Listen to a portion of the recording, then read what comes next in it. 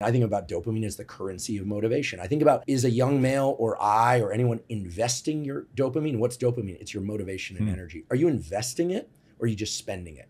Now you can get things that are sheerly for pleasure, right? I eat food. You could say, well, the food gives you energy to do other things. Okay, you get a nice painting that gives you more energy and pleasure because you enjoy it. It's some visual feedback on kind of that you've gotten to the point where you could buy that. That's an investment of your dopamine resources into money into some thing, a painting. There's also just sheer spending of dopamine, your time and your life energy.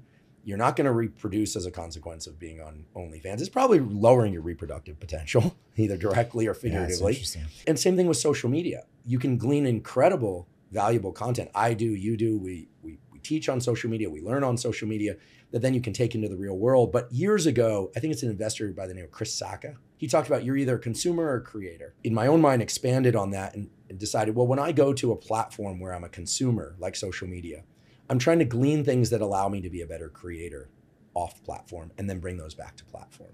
Now, think about all these people who are just consuming on social media, but it's not enriching their lives in any way.